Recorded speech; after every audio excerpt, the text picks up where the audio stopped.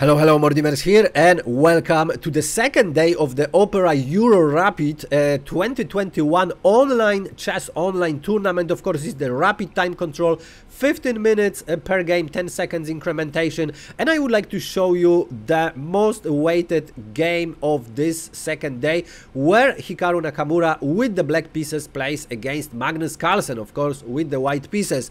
Now, between these two, I actually make analysis of a lot of games, and the most interesting where they dispute in the Berlin defense. A lot of fresh ideas, and this was really insane. And indeed, also the YouTube algorithms very often actually shows how to play the Berlin defense by Hikaru Nakamura. So you can check this video. It's a very good video. I'm really proud of that, and for some reason some of my viewers watching it again and again, and the new also people are watching. You can drop the comment if you see that. For now, I would be interested if my recommendation makes any impact on that, so that would be very nice. But also, I linked over there a couple of videos how they make this dispute about the Berlin defense. So this is really a nice series in the Ruy Lopez. This time we are not going to see Berlin defense Ruy Lopez, because Magnus started with the d4. We have knight f6, we have c4, we have e6, and now instead of playing a knight c3, black would have a white, choice for the openings with the, for example, bishop b4. But here Magnus usually goes for knight f3, so now the black has the limited options. Still, of course, a lot of things can be played, but Hikaru usually just goes for the queen's gambit declined. We have a knight c3, so variation of three knights. We have bishop e7, and now bishop f4. Now bishop f4, this move really Magnus really likes it. This is Harvey's attack, and he also played that plenty of times. Also on my channel I show you a lot of games from the Harvey's attack from the Magnus perspective, so all of the ideas, if you are interested, you can also check the playlist about the queen's gambit declined, especially Magnus Carlsen games with the white pieces. We have a castle, and now a3. So instead of e3, which is the most popular line here, we have a3. Now what is the idea? Hikaru likes to play c5 in this kind of position, so indeed he went for c5. We have d takes on c5, bishop c5, and now this position was actually reached like 60 times. The most popular move is, of course, e3. But there are also a lot of games with the c takes on d5. Now let's just check to understand the position, what can potentially happen here. So if we go for exchanging in the center, the game gonna be a little bit more silent. After exchanging, black usually want to play with this isolated queen's pawn. White gonna play e3, and the game has a little bit, a silent continuation. However, a little bit more interesting is if e3 is played immediately, because black can play knight c6, and then after queen c2, queen a5 is a very interesting line, and this is the most popular line, and a lot of very aggressive things can happen. For example, b4, of course, is not possible. You cannot take that pawn because your rook is hanging. So just for your information, the main idea here is actually rook d1 first, and then of course the game can continue. A lot of interesting variations. If you are interested, you should check actually database, for example, on Lichess, because this is pretty nice. But here Magnus idea is to actually kick that bishop, so this is kind of the novelty. We have bishop e7 and only now e3. But now Hikaru Nakamura counter-strike, because it looks like white actually got these pawns a little bit, ahead, and he played a5, trying to undermine all of this position. So for example, now this pawn is under attack, this pawn is under attack twice. The rook can be, of course, exchanged as well. And what is the most important, Hikaru already castle, and Magnus still needs like 2 moves to castle, so Hikaru now can put a lot of pressure and say, hey Magnus, you have to, you know, solve some of the problems in the center and on the queen side, because you don't have a time for castle. It's another game where Magnus Carlsen really risk a bit here, and where is the edge, you know, sometimes it can be too late. But for the world champion, he definitely knows what he is doing.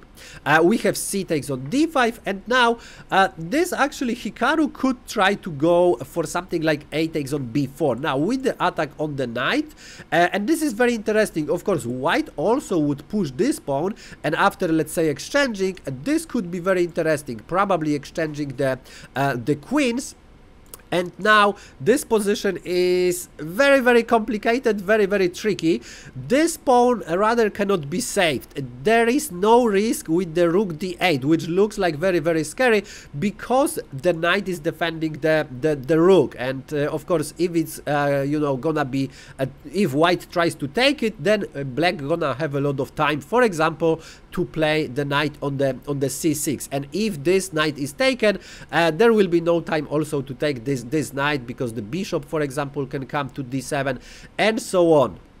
So there are a couple of ideas here actually how to play that, but Hikaru didn't go for that. He went for more silent continuation. So we have knight d5, and now e takes on d5. And here this position, Hikaru is going to play with the isolated queen pawn, which is very tricky. Usually this is actually a very, very big weakness, but sometimes it also can be like kind of the trampoline for your pieces to attack the position of the king. Now black would love to, for example, bring the bishop on this diagonal and maybe support on some moment this pawn to be pushed, especially if the king is still in the center. Why not to open the position?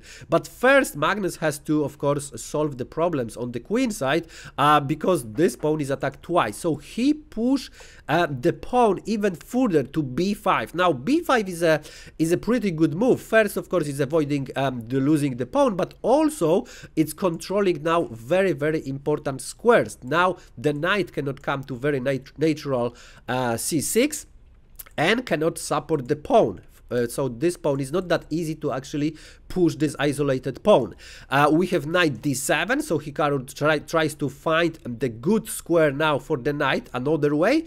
And now, of course, a4 would be very bad idea to just support this pawn, because that would makes a lot of holes here. This pawn is an important defender of b4. So, for example, you know, bishop b4, and you can already see that that's gonna be a lot of troubles for the white pieces. So better to don't experiment this way.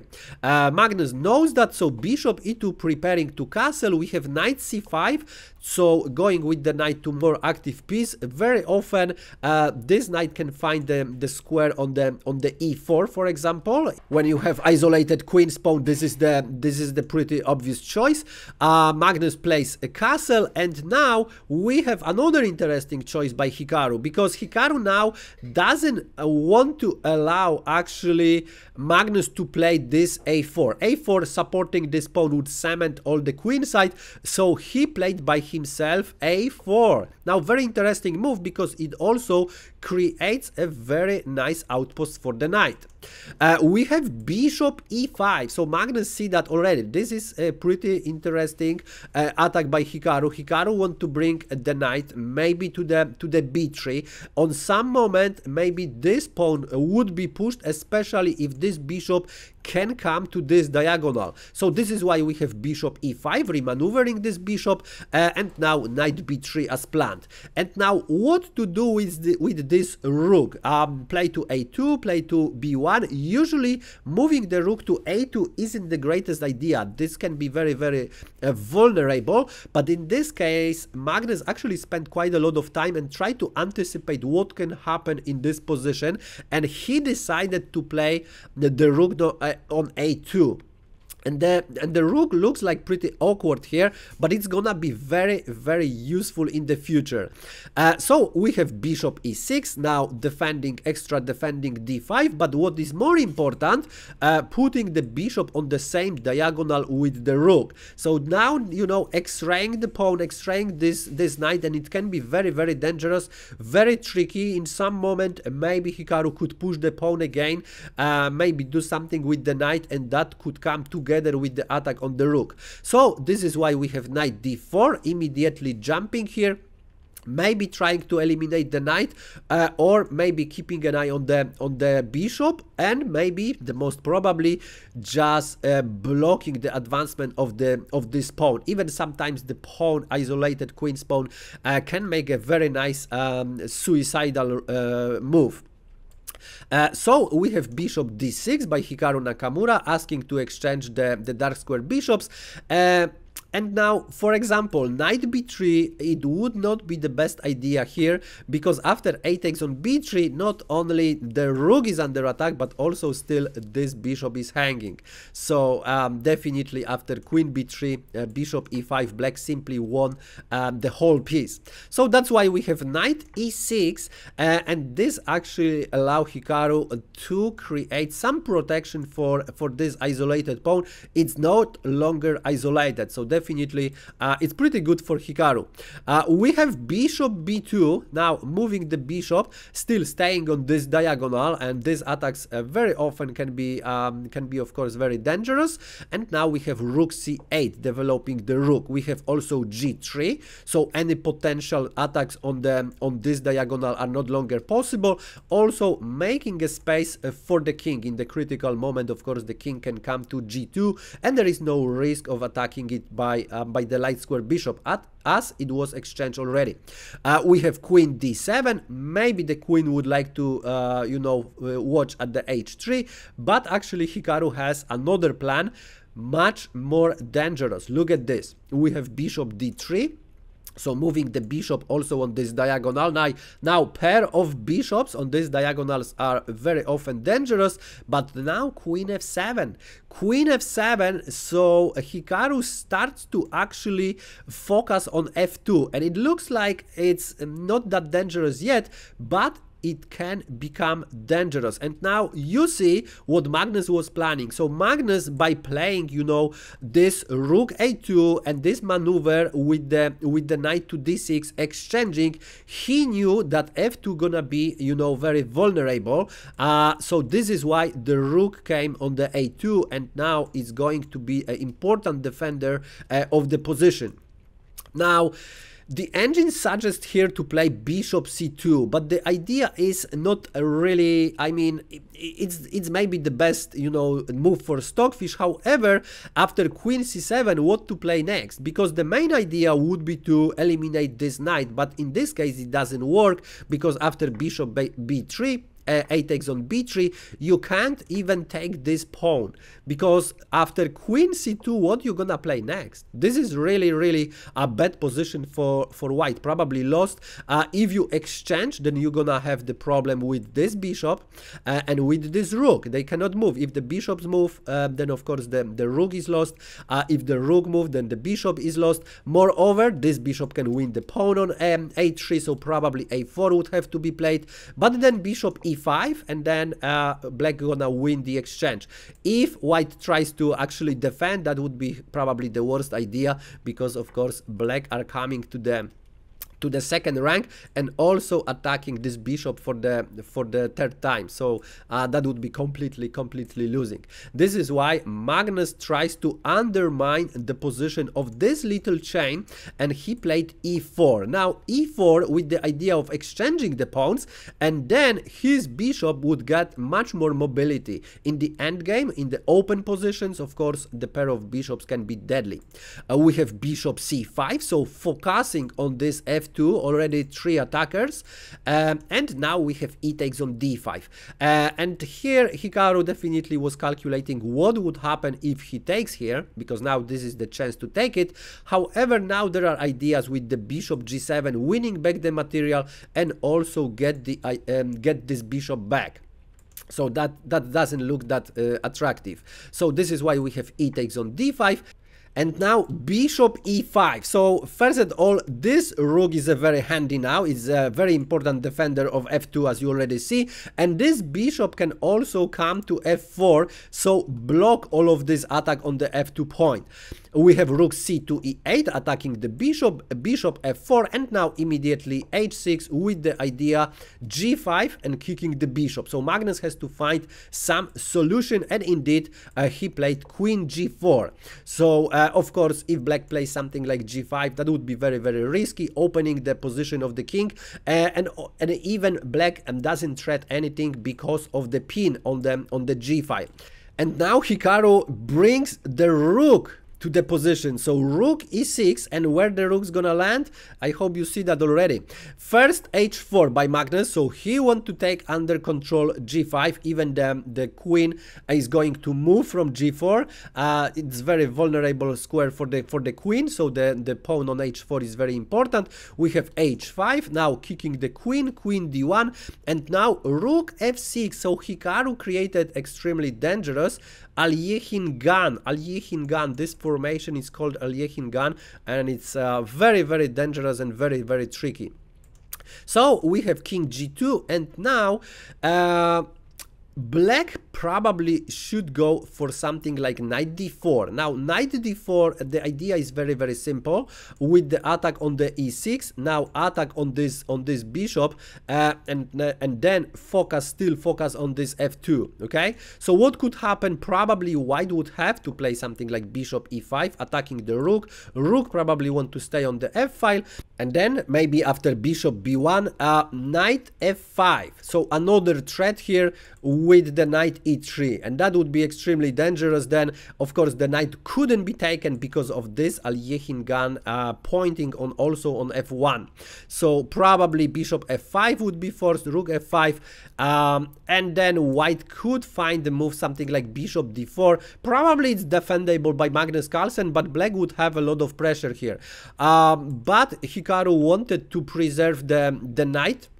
He plays g6, a little bit provocative because weakening the dark squares. So obviously Magnus would like to exploit that, and indeed he played bishop h6, kicking the rook, so rook e8, and now he said, okay, I also want to kick this rook, which is a very, very interesting choice. Now we have bishop g5, rook f2 e6, and now Magnus moved this bishop, but not to b1, which is the best move in the position, but bishop c2.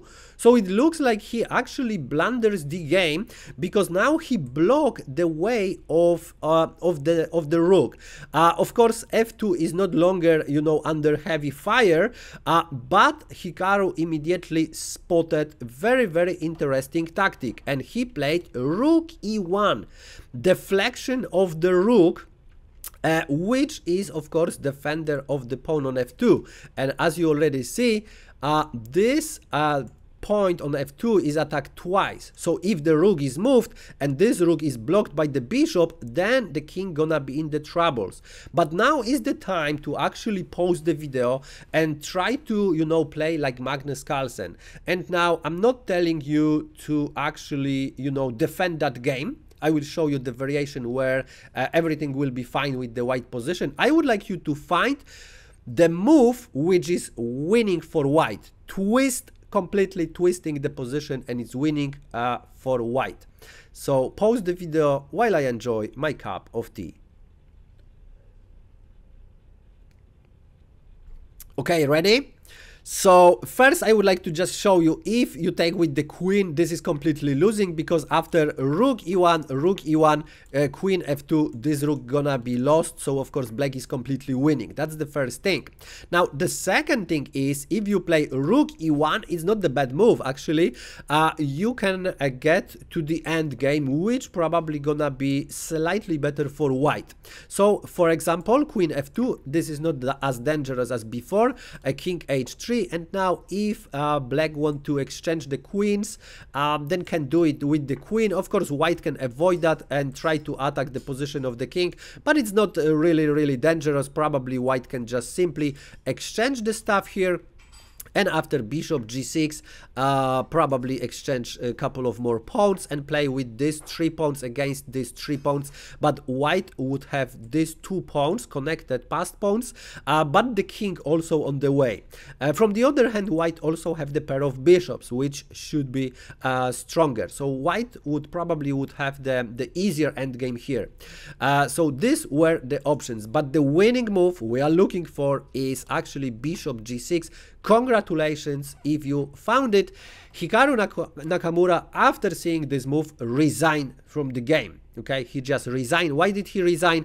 If he take the bishop, because the queen is under attack, then what we're gonna have is, of course, rook e1. And after, let's say, rook e1, queen e1, of course, white is completely winning here with extra exchange and also with the extra pawn, better pawn structure and so on. So this is completely winning.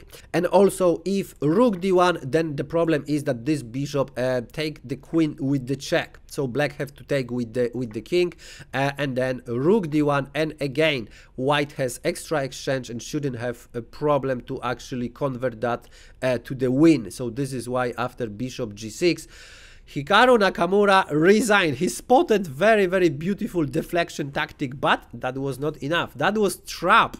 Magnus Carlsen set up the trap with the bishop c2, very beautiful trap, and Hikaru just fall straight into it. Very interesting, very beautiful game. And I would like to show you the standings after day 2. Magnus Carlsen is a sole leader, 7 points out of 10. We have also Wesley, so Anish, Giri with the 6.5 points, Jan Nepomniachtchi 6 points, and Levon, Aronian, Maxim, Vasil, Lagraf, Teimour, Radjabov 5.5 points. Very solid. For the qualifications to the knockout phase, 8 players gonna qualify. Hikaru Nakamura, Jan-Krzysztof, Duda, Alexander Grischuk, of course, are watching, trying to fight, 5 points. Vidit, Gujrathi, 4.5. Daniil, Dubov, also very dangerous, 4.5. He still can fight for the best of 8. So definitely he's, you know, watching at the best players here and will try to win in the last day. Sam Shankland 4 points, Matthias Bluebaum 3.5 points, Liren and Leinier Dominguez only 3 points. So a little bit disappointing by Liren. Liren had a very bad season. He had, however, one really good online tournament where he played quite a lot, and now he is doing much better, but in this tournament it's still something doesn't work. So that's are the standings, and if you like this video, of course, press like. If for some reason you don't like it, press unlike. And if you don't want to miss another games from the Opera Euro Rapid 2021, press subscribe, smash the bell button. Thanks for watching, and see you in the next one.